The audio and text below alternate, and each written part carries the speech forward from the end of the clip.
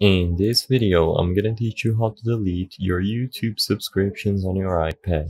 It's a very quick and easy process, so make sure to follow along.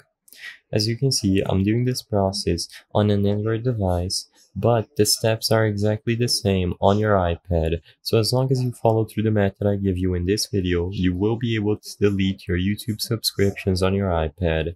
First, open up the latest version of the YouTube app on your iPad. When you open up the app, immediately you should see this bottom menu over here that has four options: Home, Shorts, Subscriptions, and Library.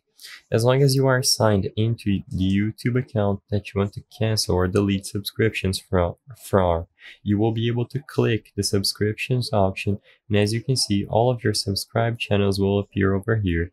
You can select them over here at the top, and you will be able to see their videos.